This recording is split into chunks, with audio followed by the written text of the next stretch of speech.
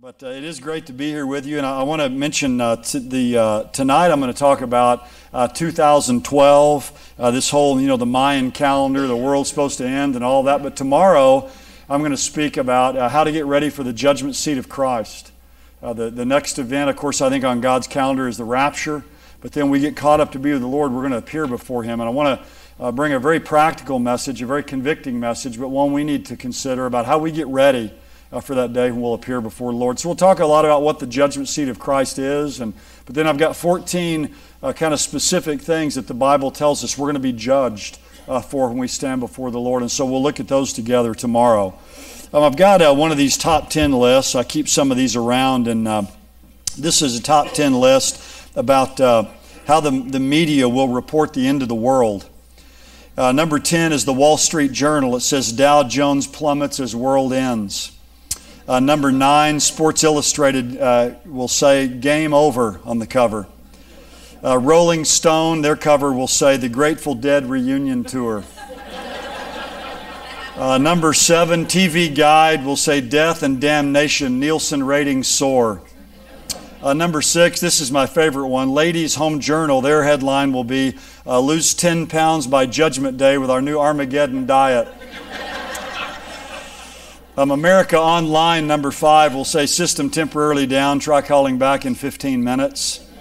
Number 4, Microsoft's website will say if you didn't experience the rapture, download software patch Rapture 777.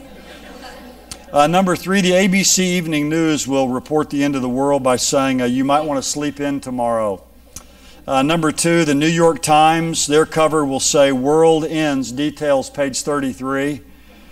And my favorite one, this may be good for some of you up here in this part of the country. The Chicago Tribune headline will say, world ends, Cubs season looks bleak. Well, it doesn't take the end of the world for their season to look bleak, but anyway, if you're a Cubs fan. My wife, from the time she was 12 to 18, lived in Chicago, and her dad's a diehard Cubs fan. He gets his heart broken every year. Well, I want to talk with you tonight about 2012, the Bible, and the end of the world. Some of you have probably heard about this whole 2012 end date, December the 21st of 2012, when many say, according to the Mayan calendar, the world's going to end or there's going to be some new beginning that's going to take place. And what's happening right now in our world is there's a lot of things that are kind of feeding into this. You look at this earthquake that's just happened and all these things going on in the world. I mean, a lot of people have this kind of sense anyway that, hey, the world's going to end sometime soon.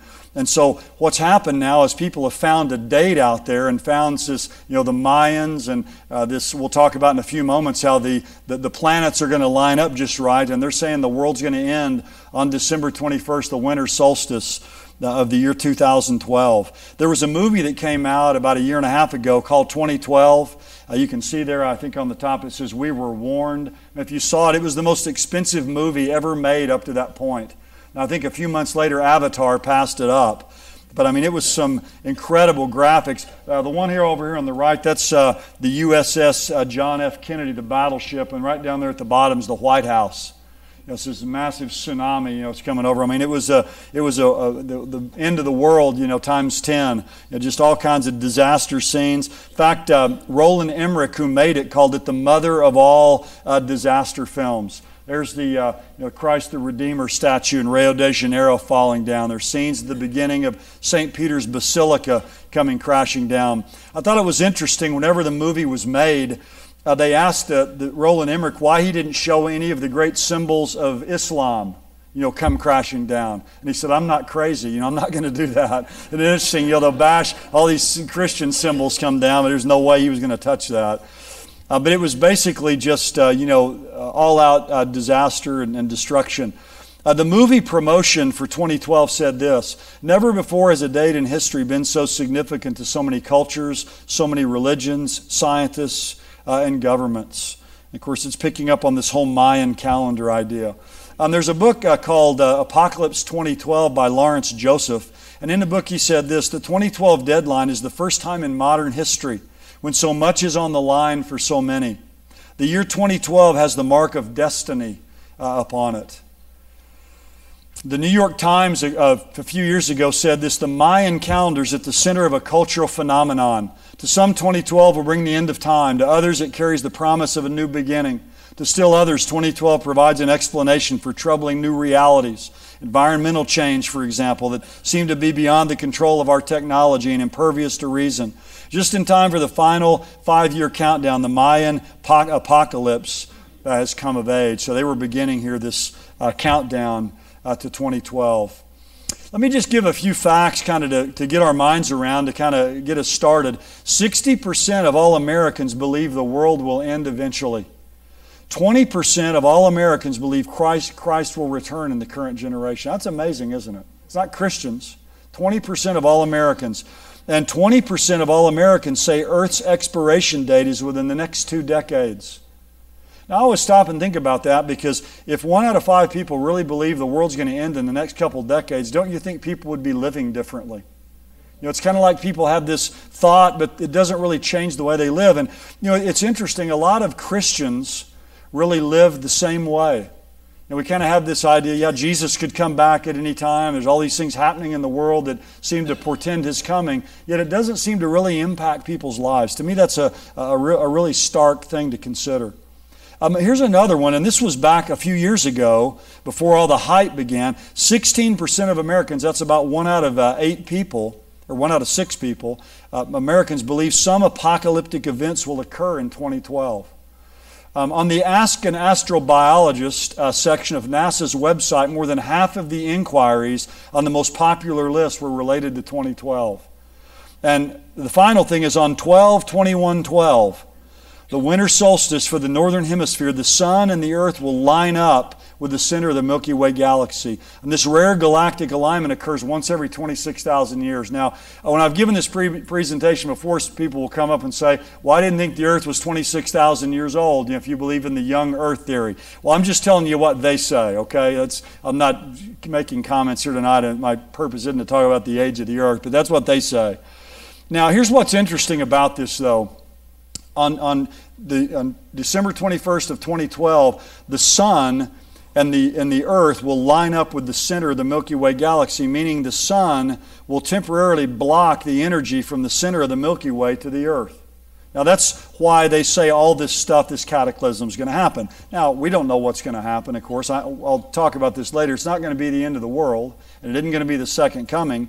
You know, some things could happen, but it's not going to be this devastation that they're talking about in the end of the world. But that's what makes this issue, I think, interesting is, you know, a lot of people are always setting dates out there for when the Lord's going to come back, when the world's going to end. But the reason this one is catching a lot of attention is there actually is something astronomically that's going to happen on that date. And then, as we're going to talk about in a moment, you have the Mayan calendar. You know, these ancient people who knew so much about the heavens, their calendar ends on that day. So that's why I think this is going to really catch on. Plus just all the things happening in our world today that are leading people to believe that, you know, the world's nearing its end. Time magazine had one of its recent editions, 2012, you know, the end. The Sci-Fi Channel supposedly in 2010 was going to have a 6-hour miniseries. Now, I never saw that come to pass, but it wouldn't surprise me if they didn't maybe put it off till this year or maybe till even next year. The X-Files, supposedly the third X-Files movie is going to have a 2012 theme to it. There's all kinds of books out there about 2012. Sometimes if you go to a bookstore, one of the major bookstores, just go and look in the section on kind of New Age or even, you know, stuff related to spiritualism or spirituality. You'll find an entire shelf of books related to 2012 and the other events with it. Here's some of the books that I read for this. Beyond 2012, you know, Catastrophe or Awakening. Whitley Strieber, you know, 2012, The War for Souls. Apocalypse 2012 by Lawrence Joseph. One of the main guys in it's John Major Jenkins, Maya Cosmogenesis, 2012. There's one called 2012, The Return of Quetzalcoatl. This guy, Daniel Pinchbeck, that wrote that book, he takes a lot of psychedelic drugs and stuff and goes around and visits these indigenous people groups all over the world. And I mean, he's a different breed of cat, but he's into this whole 2012 deal. Another book here, The Mystery of 2012, is a kind of an anthology by many different writers that are into all this stuff. Patrick Garrell, I mean, he's one of the guys. He's over in Belgium, and he's getting bunkers built over there and all kinds of stuff. How to Survive 2012. He's one of the more radical persons in this. Now, this is the best book on 2012 out there right now. It's the only one that deals with it really from a biblical perspective. But I wrote this book a few years ago as kind of a preemptive strike really against a lot of this, because what I find with Christians is we tend to kind of be behind the curve sometimes. It's like when all the Dan Brown and Da Vinci Code came out, all that stuff got out there and confused, and there's still people confused by a lot of that stuff. And then Christians kind of came along, finally a year or two later and began to answer this. And I think we need to try, as these things come out there, to kind of issue preemptive strikes against them. And, sometimes people will say, well, how does this really relate to our lives now? We'll talk about that later, but I want to just tell you one story that's interesting about a radio program I was on one day, and talking about all the stuff related to 2012 that we're going to talk about in a minute. And there was a lady that called in to this program, or actually she got my email address and got my phone number, and she called me like the next day or something and told me she'd heard me on the radio talking about all this. And there was a day a week that she says that she goes out, and she sounded fairly elderly on the phone. She goes out to a local park where a lot of kids from the junior high and senior high gather after school. And she goes over there and witnesses to these kids and tells them about the Lord and hands out tracts, which I thought, man, what a great ministry. But she said that she heard me on this one day, and she said, I never even normally listen to that channel. But I was going through the channel, and I heard you talking about this, and I thought it was fascinating. So she listened to the whole deal. And she said that was her day to go witness to these kids, so she got up and went out there. And as she got out there, she said all these kids were talking about 2012 and how the world was going to end. And she said she began to tell them, and they were just amazed. She said this old lady knew all this stuff about 2012, how up to date she was on all this stuff. So she was able to answer these things they were saying from the Bible, and she was saying how it was one of the most productive times that she'd had there in a long time in sharing with these kids. So, people in the culture hear about these things. They want to know about it. And I think we need to equip ourselves to be able to, not know everything about this, but to know enough about it where God can use us as ambassadors for Him wherever we go in the world. History Channel has all kinds of doomsday stuff on it. Not long ago, the History Channel, I heard a guy call it the Hitler Channel. They have so much on there about Hitler. Now people say, well, now it's the Nostradamus Channel, but they love to have that stuff on there. People are interested in it. Decoding the Past, one of the programs was on there. Doomsday 2012, the end of days. This is the History Channel had a video called Nostradamus 2012. Notice the little subtitle, Hindsight is 2020, Foresight is 2012. A little play on words there. Of course, the sand, running out of time there. On your iPhone, you can actually get an app that counts down to 2012 if you have an iPhone. It counts down the years, days, hours, and minutes, and the seconds. So you can get an app on your iPhone and really keep up with how close doomsday is if you're into that kind of thing. There's T-shirts online you can buy. It's amazing all the things that have been spawned by this. Now, I don't know if you think about this or not, but doesn't this remind us of something else? Remember Y2K? This was the cover of Time magazine, the end of the world, Y2K, insanity, apocalypse now, will computers melt down, will society, a guide to millennial madness. Now, many people are calling December 21st of 2012 the Mayan Y2K. And they said that, Y2K was just a little warm-up or a dress rehearsal for this deal that's coming. This is going to be the real thing that's coming. I like this cartoon I ran across. The wife's down in the basement. She says, Andrew, it's 2 a.m. What are you doing up? And he says, I'm just unpacking for 2012. He's unpacking all of his survival kits from Y2K. And of course, it says up there in the corner, 2012, the end of the world again. Now, why do people point to 2012? What's so significant about this date? Well, if you read a lot of these books about it, they point to the I Ching. Supposedly it's the oldest book in the world, some say. It's the Chinese Book of Changes.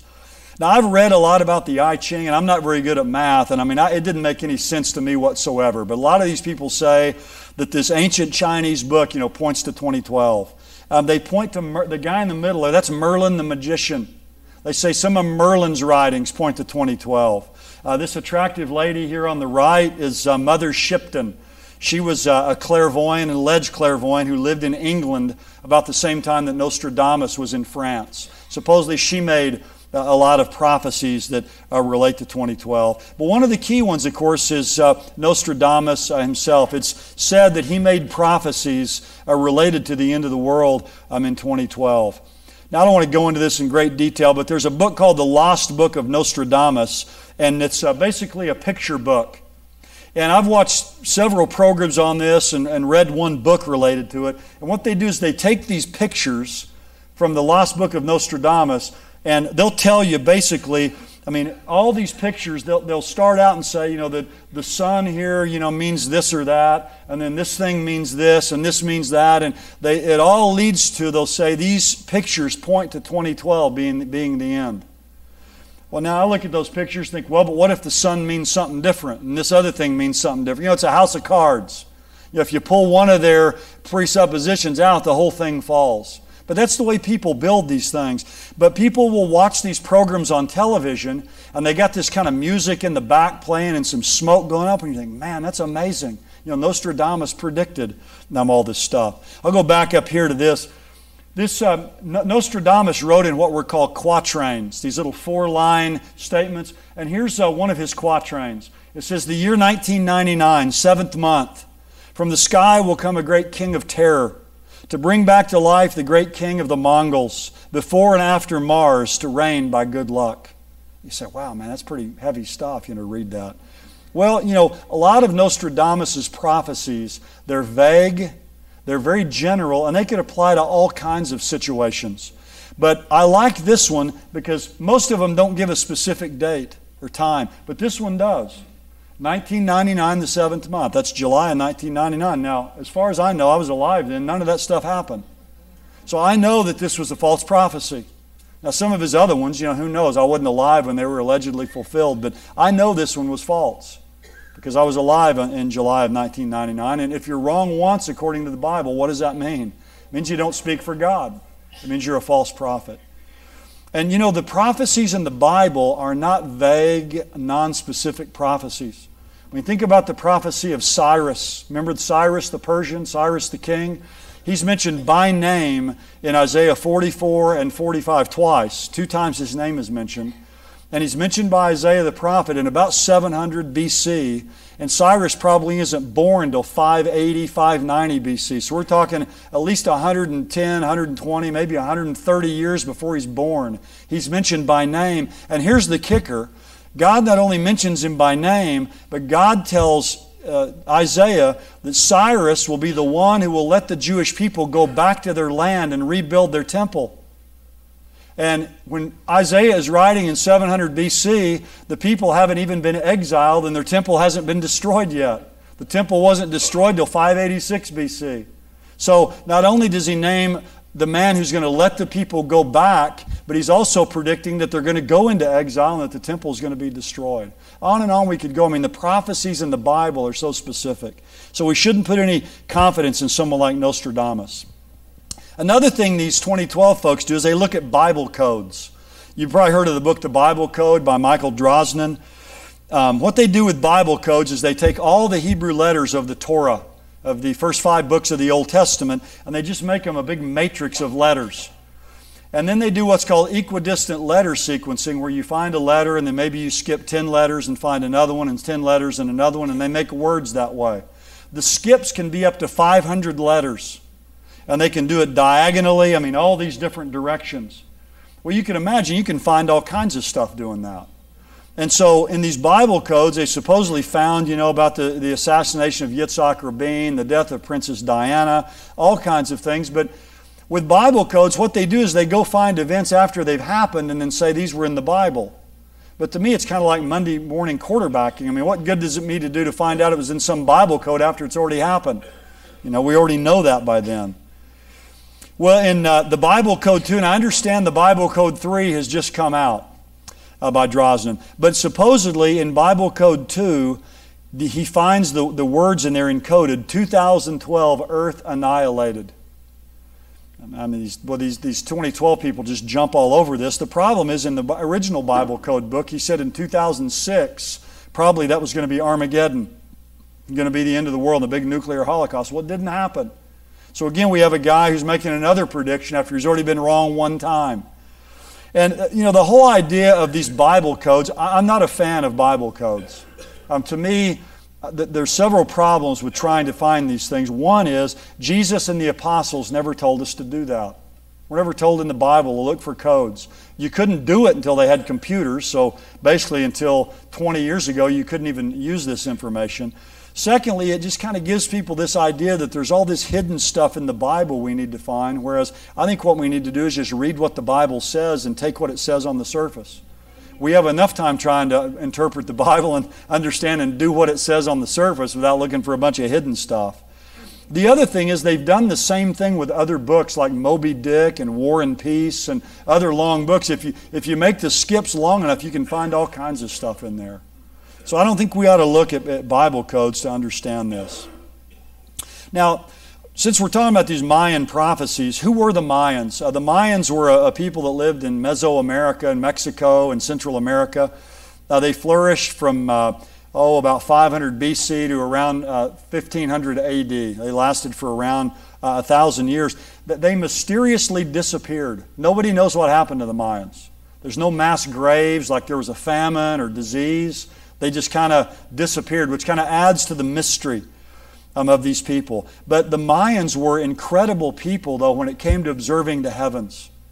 Without telescopes, without computers, without all the things that we have today, they were able to come up with such precise measurements of time and of the heavens that really have been unequaled until just recent times. They had many, many calendars, but the one we want to talk about here for a moment is the Mayan long count calendar. And many believe this was an ancient doomsday clock. Now here's how they divided time. They divided it into these times called baktuns. One of them was 144,000 days. 13 of them was one great cycle, which is 5,125 years. And 5 of these great cycles equaled one processional cycle. Now, this is where, and this kind of gets beyond my ability in math to figure things out, but every 25,625 years, as the earth turns on its axis, supposedly it wobbles a little bit.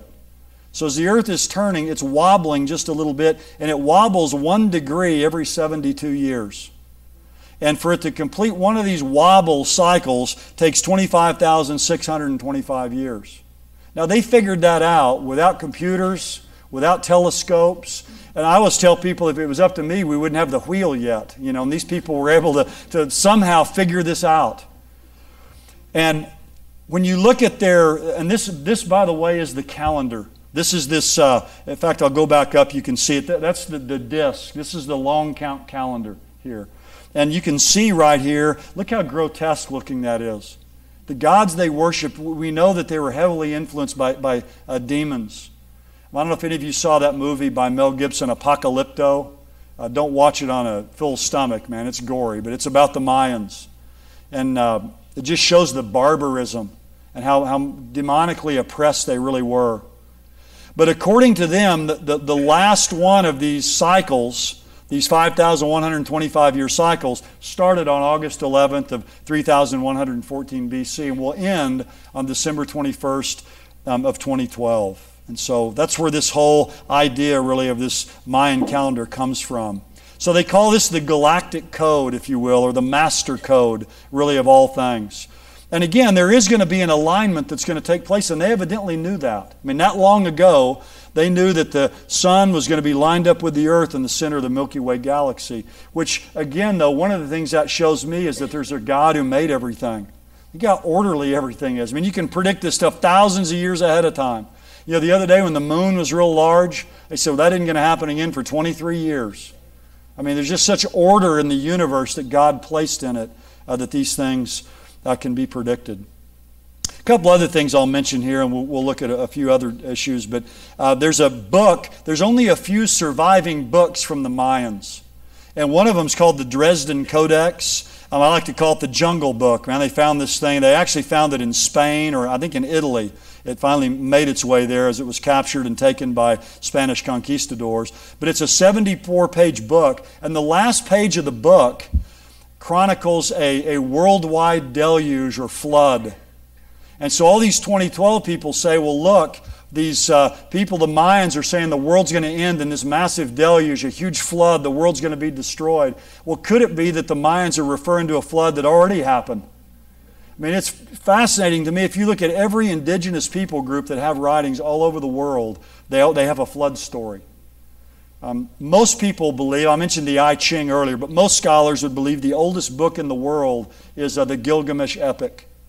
Gilgamesh was this man. He was 2/3 man, 1/3 God, and he was going around through the world. And finally he goes down to the underworld and he meets a guy named Utnapishtim. And Utnapishtim and his family were the only people that survived a worldwide flood. And Utnapishtim sends a dove out to go, and it gets a branch and brings back. I mean, it's just like the Noah story.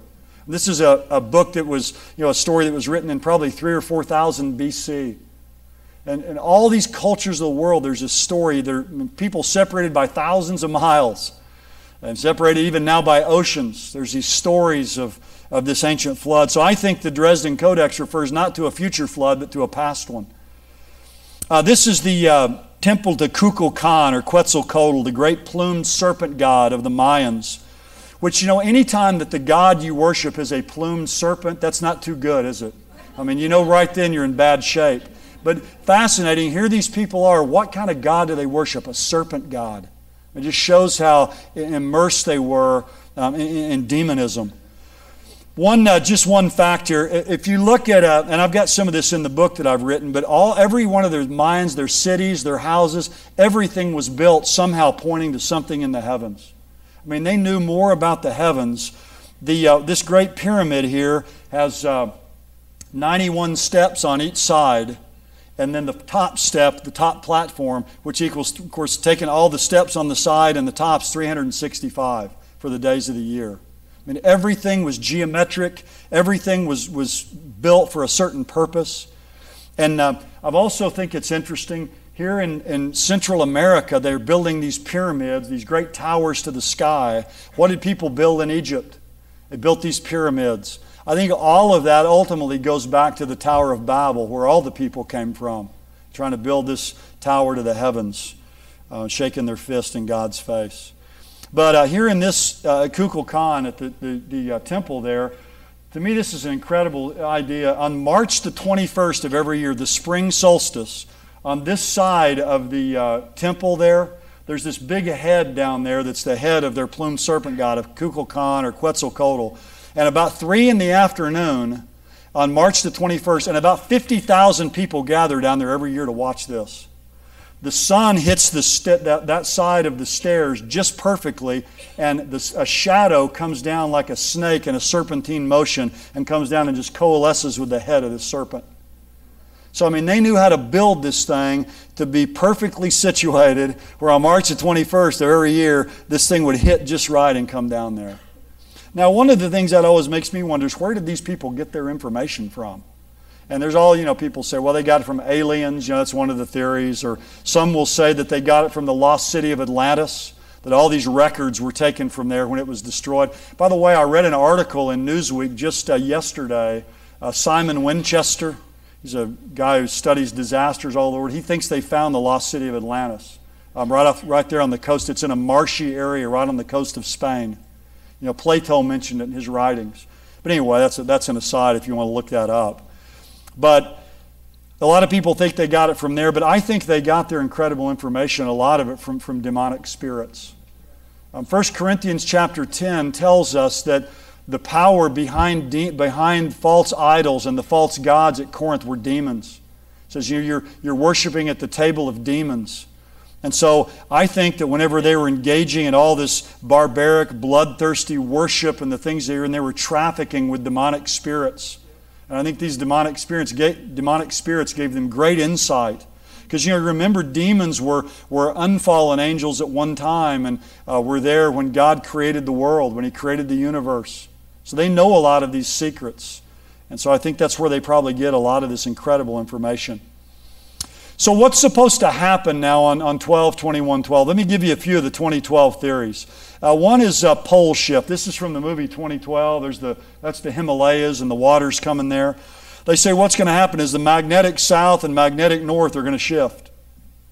Now, I'm not a scientist, but that doesn't sound good to me. If the South Pole becomes the North and magnetically these things shift. Now, some claim it's happened in the past, actually, and all, but they claim this is going to happen. There's going to be devastation, these earthquakes. And that's why they say now, see, what we're seeing happening, they'll say, this is just a precursor.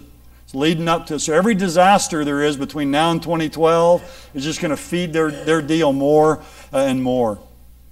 So they think there's going to be a global flood. Now my question is, what about Genesis 9? Didn't God promise there's never going to be a flood again?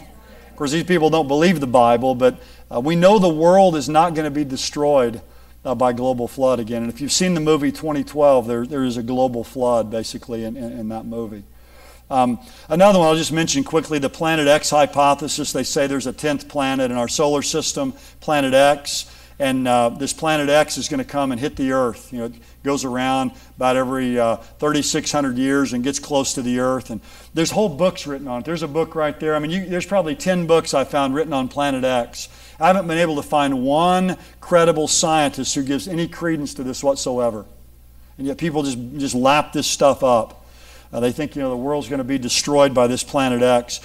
Here's one of the things I think is interesting is back in the ancient Sumerian writings, I mentioned them earlier, the Gilgamesh epic and all that, there was mention of a planet called Nibiru. And they talked about, they believed Nibiru was going to come hit the earth someday. But here's what these 2012 followers do. Let me read back in the book of Revelation, Revelation 8. When you read books by these 2012 advocates, they actually use the Bible to prove their points. Like, for instance, in Revelation chapter 8 and verse 10 says, "And the third angel sounded, and a great star fell from heaven, burning like a torch. And it fell on the third of the rivers and on the springs of waters. And the name of the star is called Wormwood. And a third of the waters became wormwood, and many men died from the waters because they were made bitter." And they say, well, look, that sounds just exactly like this in the Nibiru, that's going to come and hit the earth. What you'll find with these 2012 folks, though, that they do is they take passages from the Bible that we would say apply to the time of the tribulation, and they apply those to 2012. But then if you were to say, well, now, wait a minute, let's keep reading the book of Revelation, what it says about the Lamb and how Christ is going to come back. Oh, no, we don't believe all that. But they just want to take the parts out, that they think kind of support their theory. So it's kind of a bad case of cherry picking, if you will. Also, solar flares. You've probably been hearing about this lately. 2011 to 2012 really will be an active year for solar flares. They go in 11-year cycles, these sunspot cycles, and they're saying it could be a very active year. And some things could happen in 2012, some pretty significant things with these solar storms. Because back when the large solar storms, one hit in 1859, another one was in the late 1950s, we didn't have all the technology we have today. So it's possible this really could cause something. Now, I don't think these solar flares are related to 2012 or the end of the world. It just happens the sunspot cycle is hitting at this time, which again reinforces their idea.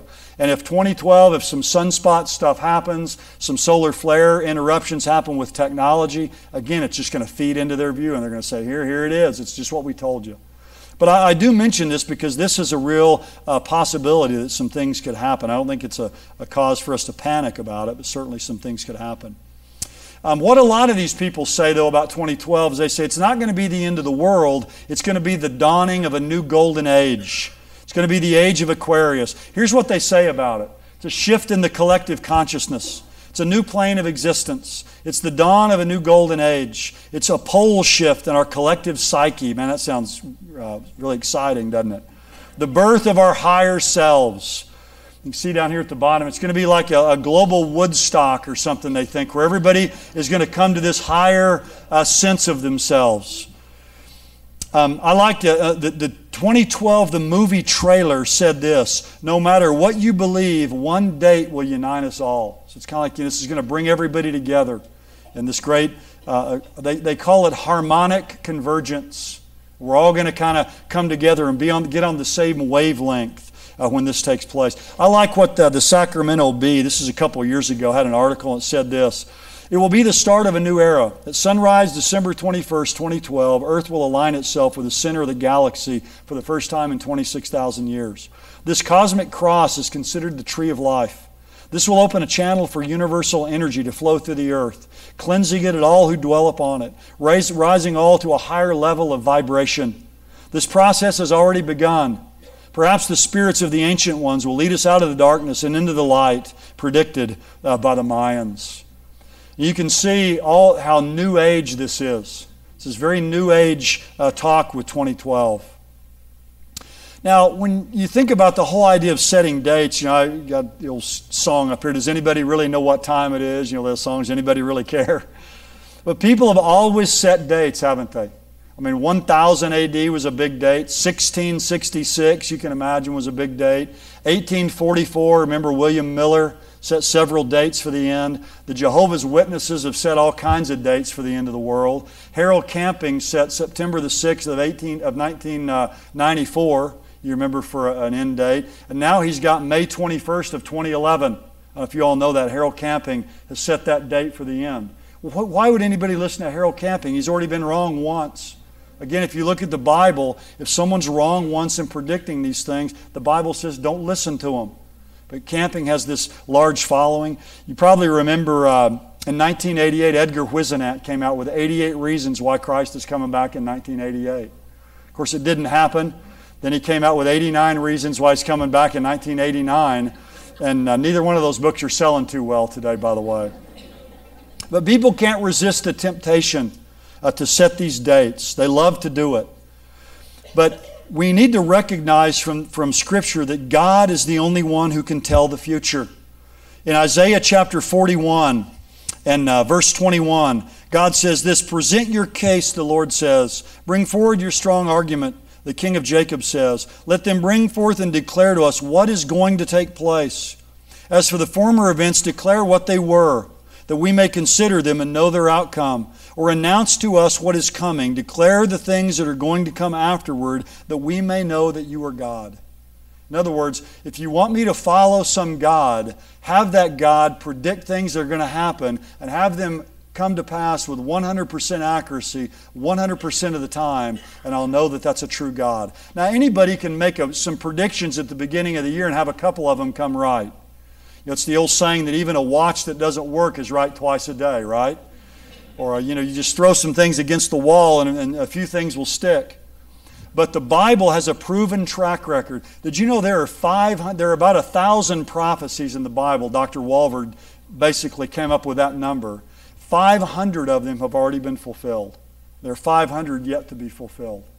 Think about the track record the Bible has. And yet people look at the Mayan calendar, they look at Nostradamus, they look at all this stuff. They have no track record whatsoever.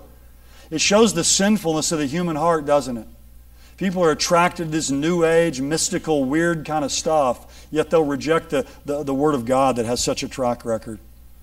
In Isaiah 42:9, it says, "Behold, the former things have come to pass. Now I declare new things. Before they spring forth, I proclaim them to you." Reminds me of a story I heard recently about a man who went to visit a psychic. And he walked up to the door of the psychic, and there was a handwritten sign on it that said, "Closed due to unforeseen circumstances." And that's the way it is with man, right? But with God, there are no unforeseen circumstances. God knows the future. And only God can tell us what's going to take place in the future, the beginning from the end. Now, let me give you 6 reasons to reject the 2012 doomsday theory. And you'd probably know a lot of these already, but the first one is the teaching of Jesus. What did Jesus say in Matthew 24? "Heaven and earth will pass away, but my words will not pass away. Of that day and that hour, no one knows the time, not even the angels in heaven, not even the Son, but the Father alone."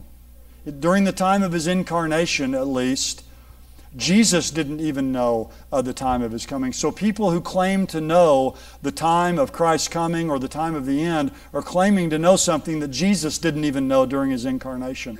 It's the height of arrogance to say that. I always say that whenever anybody sets a date for the coming of the Lord or the end of the world, you can be sure that's not the day. Because Jesus said in Matthew 24:42 and 44, "The Son of Man is coming at an hour when you do not think that He will."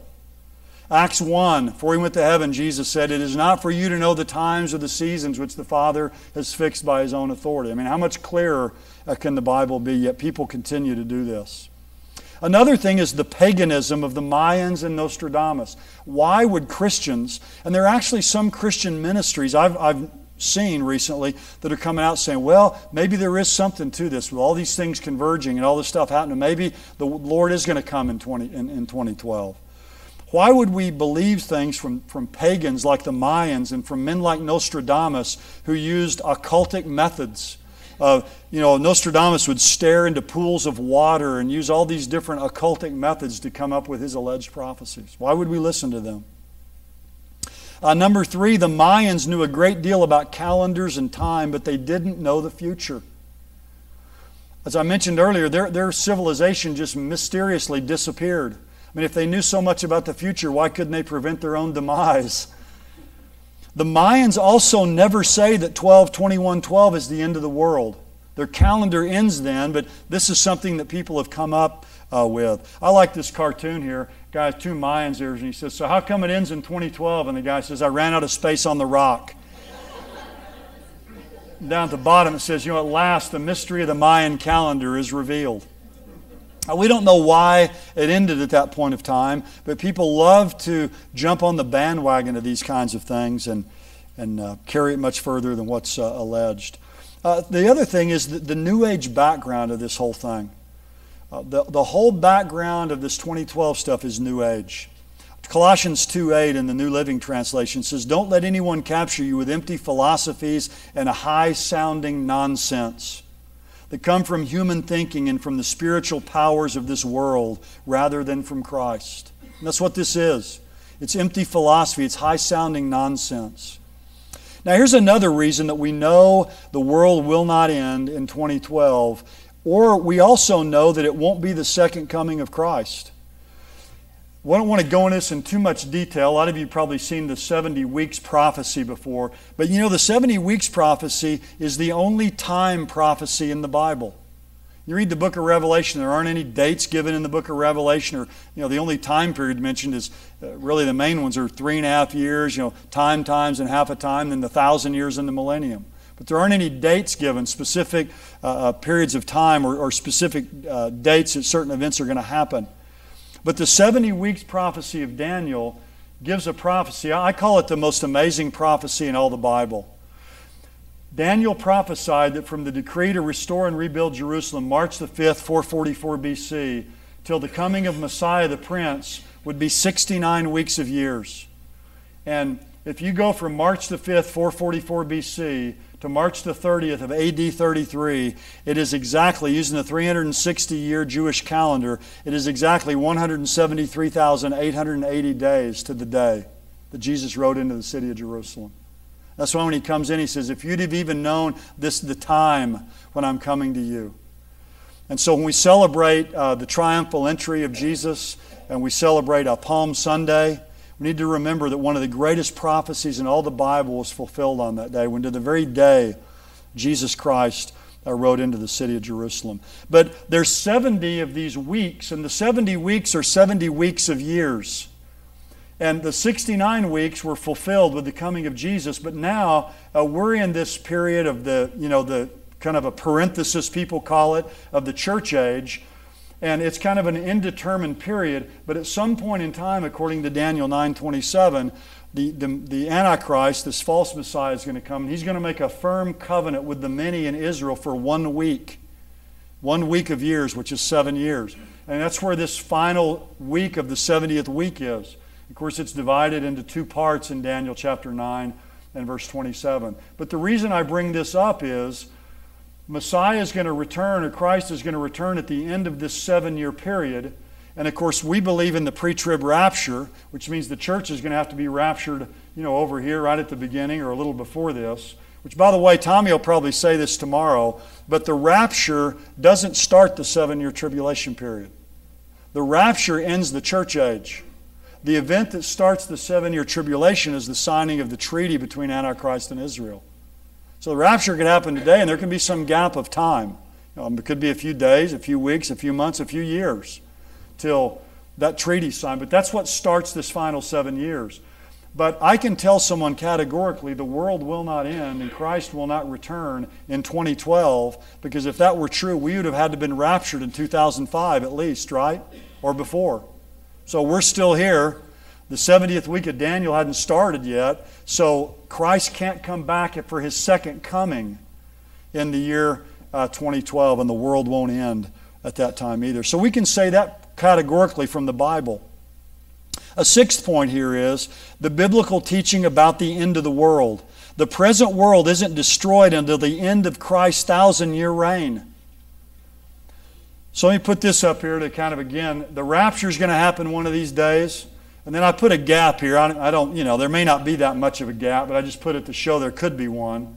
The rapture is going to happen. You have the 7-year tribulation. Then Christ comes at His second coming. Then you have the 1,000-year reign of Christ, the millennium. And it's then in Revelation 21, which says, I saw a new heaven and a new earth, for the first earth and the first heaven pass away.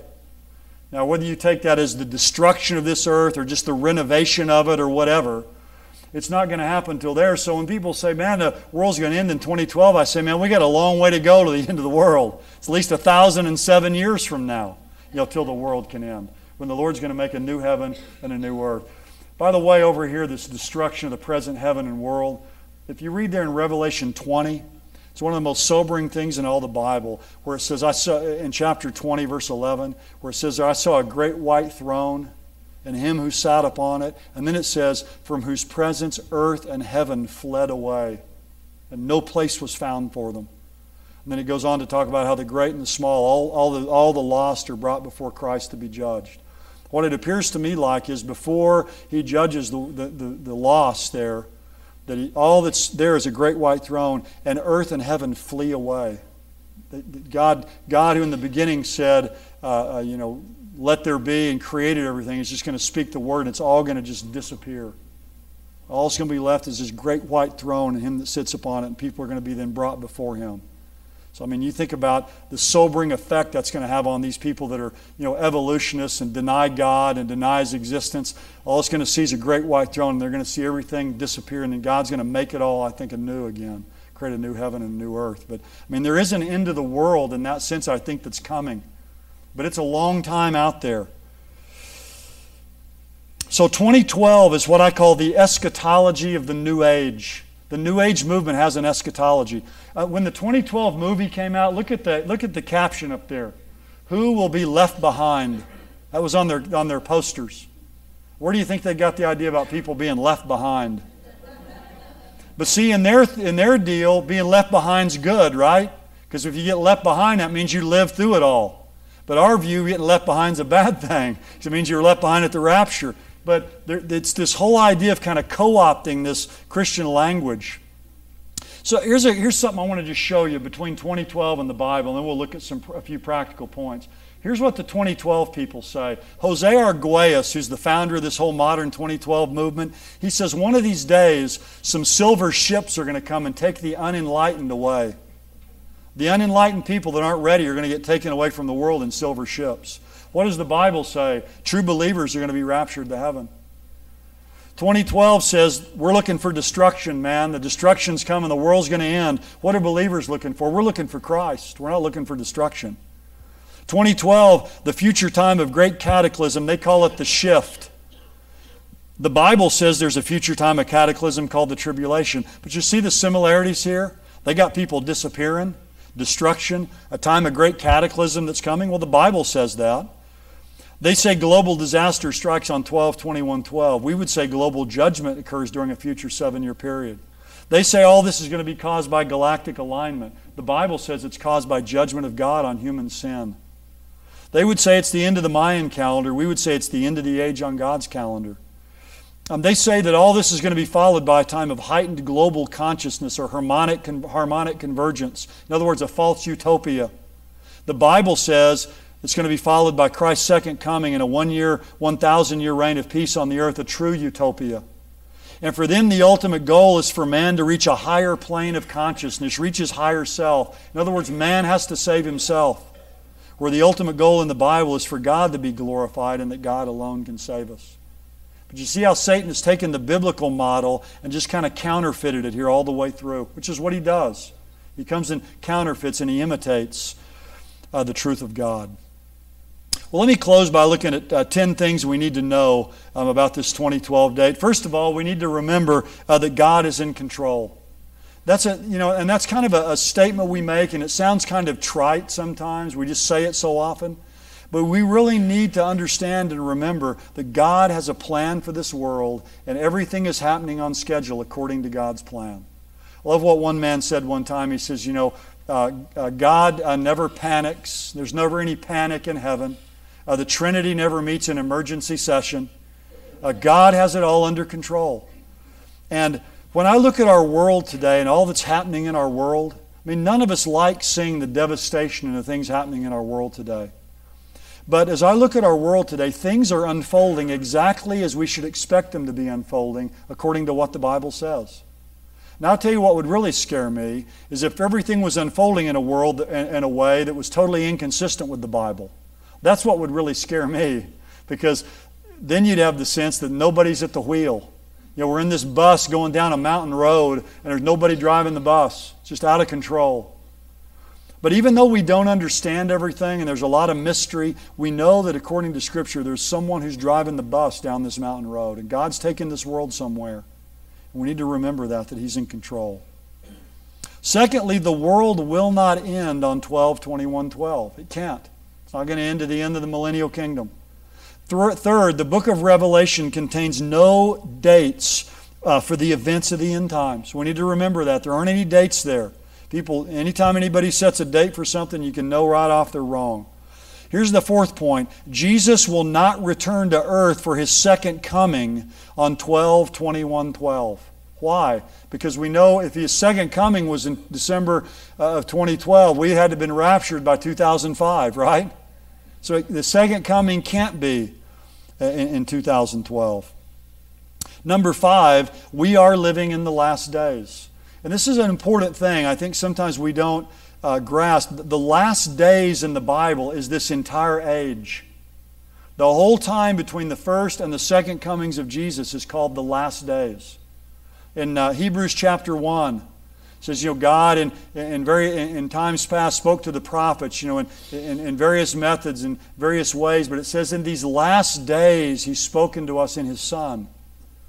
So this whole age we live in right now is the last days. Now the question is, are we in the last days of the last days?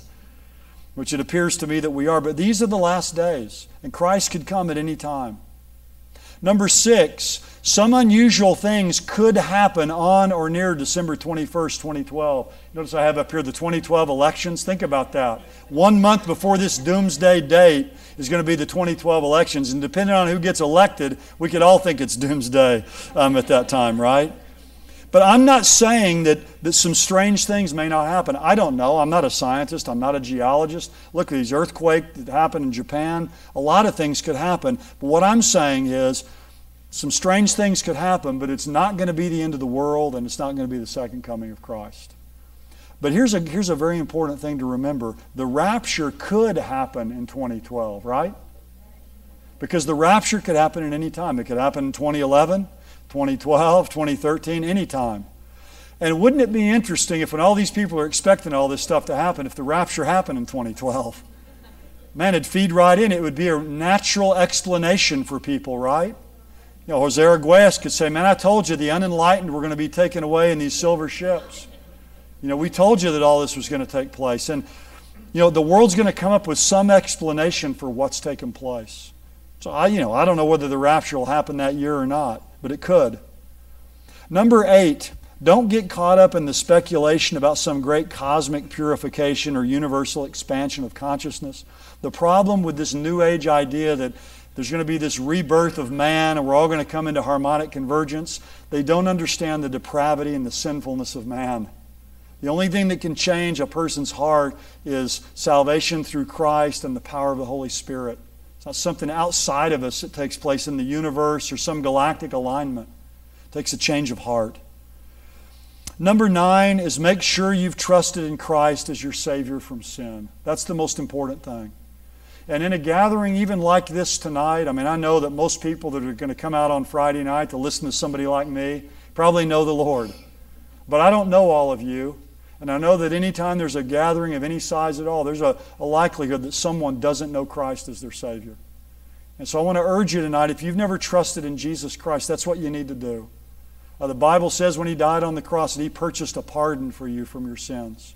You come to Him and recognize you're a sinner, you need a Savior. You come and you take Him and you accept that free pardon that He purchased for you at the cross.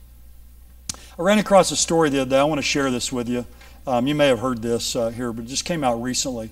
I love to read things about Billy Graham. Billy Graham's not perfect. He's made some mistakes in his life, certainly. But I love Billy Graham because when I was 5 years old, I heard him on television. And I went in my bedroom back in June of 1965 and accepted Christ as my Savior. And so He's always held a special place in my heart. And someone sent me this the other day. It said, in January 2009, leaders in Charlotte, North Carolina, invited their favorite son, Billy Graham, at age 91 to a luncheon in his honor. Billy initially hesitated to accept the invitation because he struggles with Parkinson's disease. The Charlotte leaders, they said, we don't expect a major address. Just come and let us honor you. So he agreed. After wonderful things were said about him, Billy Graham stepped to the rostrum. He looked at the crowd and he said, I'm reminded today of Albert Einstein, the great physicist who this month has been honored by Time magazine as the man of the century. Einstein was once traveling from Princeton on a train when the conductor came down the aisle punching the tickets of every passenger. When he came to Einstein, Einstein reached into his vest pocket, but he couldn't find his ticket. So he reached in his trouser pockets and it wasn't there. He looked in his briefcase, but he couldn't find it. Then he looked in the seat beside him and he still couldn't find it. The conductor said, Dr. Einstein, I know who you are. We all know who you are, and I'm sure you bought a ticket. Don't worry about it. Einstein nodded appreciatively. The conductor continued down the aisle punching tickets. And as he was ready to move to the next car, he turned around and saw the great physicist down on his hands and knees looking under his seat for his ticket. He rushed back and said, Dr. Einstein, don't worry. I know who you are. No problem. You don't need a ticket. I'm sure you bought one. Einstein looked at him and said, young man, I too know who I am. What I don't know is where I'm going. Having said that, Billy Graham concluded with this. This is a great statement that Billy Graham made. He said, see the suit I'm wearing? It's a brand new suit. My children and my grandchildren are telling me I've gotten a little slovenly in my old age. I used to be a bit more fastidious. So I went out and bought a new suit for this luncheon and for one more occasion. You know what that occasion is? This suit is the suit in which I'll be buried. And he says, when you hear I'm dead, I don't want you to immediately remember the suit I'm wearing. I want you to remember this. I not only know who I am, I also know where I'm going. And with that, he sat down. But that's a great story because, the whole key to life for you and for me is we need to know who we are and we need to know where we're going. That's the most important thing in life. We need to make sure we've trusted Christ as our Savior. And then finally, don't panic or be drawn away to rash, impulsive actions by fanatics and survivalists who claim to know the exact date of the end of the world or Christ's coming. There's a great passage, and I won't have time to look at it in much detail, but I'll just mention it. You might want to read this maybe even in this coming week in your time by yourself with the Lord. But in 1 Peter 4 and verse 7, it says, the end of all things is at hand. Therefore, now, I think when Peter's writing this, he doesn't know when the Lord's going to come. And he's saying, look, the end of all things is at hand. The Lord can come anytime. Therefore, and he tells us what to do. And notice he doesn't say here, go get your pajamas on and get to the nearest mountaintop, wait for Him to come. It's very practical advice. He says, the end of all things is at hand. Therefore, be of sound judgment and sober spirit for the purpose of prayer. What he's saying there is keep your head clear. Keep your mind sober and your judgment sound to be devoted to have a devoted prayer life. And he says, above all, keep fervent in your love for one another, because love covers a multitude of sins. He's saying above everything else, be fervent. And that word in the Greek means to stretch like every muscle in your body, to be fervent in your love for one another. So he's saying there, keep your heart warm. And then he says, be hospitable to one another without complaint. He's saying there, keep your home open. I love that. He says, be hospitable without complaint. Because a lot of times, what do? We're hospitable and people come over and then they leave and we complain and gripe. Man, I had him over here. They messed up the house and got to clean it up and all this work we got to do. He said, no, be hospitable, but do it without complaint. Reach out to people you don't know. And then in verse 10 he says, as each one has received a special gift. It's talking about the spiritual gift God's given us, the divine enablement we have. Employed in serving one another as good stewards of the manifold grace of God. Whoever speaks, if you have a speaking gift, let him speak as it were the oracles of God. Whoever serves, if you have a serving gift, let him do so as by the strength which God supplies, so that in all things God may be glorified through Jesus Christ, to whom belongs the glory and dominion forever and ever. Amen. So he's saying here, the end of all things is at hand. What do we do? He's saying here, well, what you need to do is you need to keep your head clear. Be sober and have a devoted prayer life. You need to keep your heart warm and love the people of God. You need to keep your home open and reach out to strangers and use it as a place of ministry. And you need to take whatever that special gift God has given to you, and you need to use that gift and employ it to serve other people. That's as practical as you can get. That's what God's telling us to do in these times in which we live. And one final thing that I would say is, as we get near to these end dates and these, like this earthquake that happened, people talk about this stuff. I was in the place where I lift weights, where I work out the other day. And this guy that I've met in there and talked to, he didn't know I was a pastor at the time. He's found out since then. But we were there working out, and he goes, man, have you been watching any of that stuff on the History Channel recently? And I said, well, yeah, some of it. And he goes, man, what do you think about like all these birds dying and falling out of the sky and all this stuff going on in the world and whatever? And I thought, man, the Lord just teed that one up for me really good, because this guy's not a believer, and I'd actually been praying for him. And anyway, we got started talking about that, and he told me the other day that he just lives right around the corner from our church. He and his wife are going to come to the church and visit the church, and I've shared the gospel with him. But when these things are happening, people have questions, don't they? People bring it up in the workplace, your extended family, and we need to use this kind of stuff that's going on in the world, or even this 2012 stuff that's out there. Use that as an opportunity or as a platform for sharing the gospel with people. Because people they're overtaken by this deception. There's a lot of fear out there today.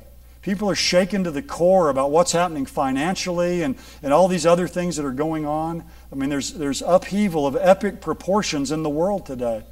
And people are looking for answers. And so you don't have to be an expert on the Mayan calendar in 2012 and Nostradamus, all that. Hopefully you know enough tonight, maybe when you leave here, to just have a little bit where you could converse with somebody. But use that as a springboard, or use that as an opportunity then to share with them the truth about Jesus Christ. That's my burden, really, in sharing this information. It's not for all of us to become experts on the Mayan calendar or all this kind of stuff, but so that we'll understand our culture, know where people are. We can give people a good answer and converse with them about it, but then ultimately lead them to the truth of Jesus Christ. Well, I'll leave you with this one thought tonight as we close in prayer. The end of the world is coming, but praise God, so is Jesus. Let's pray together. Father, we just look to you tonight now as our great God. And Father, you are the Almighty.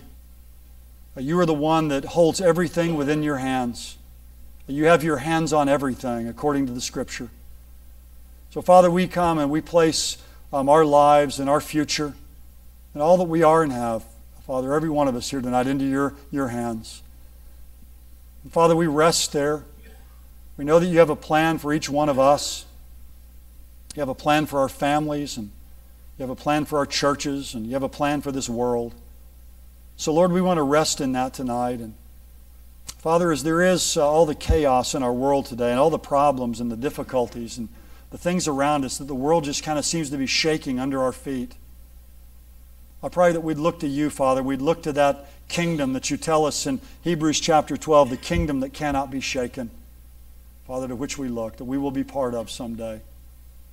Father, help us in these times in which we live to be ambassadors for you. Father, people around us have questions, they have fears, they have concerns. Help us not to be callous or to turn a deaf ear to those things. But Father, give us opportunities, I'd pray, for tonight. Give each one of us here an opportunity sometime in this next week or two to share with someone who needs Christ. And Father, I pray that with that opportunity, you'd give us the boldness that we need. Father, we chicken out so easily. We can be such cowards. But help us, Father, as you give us that opportunity to have the courage to tell people about the wonderful Savior that we have and the salvation He's provided for us. Father, give us that heart, we pray, in these times in which we live. In Jesus' name, amen.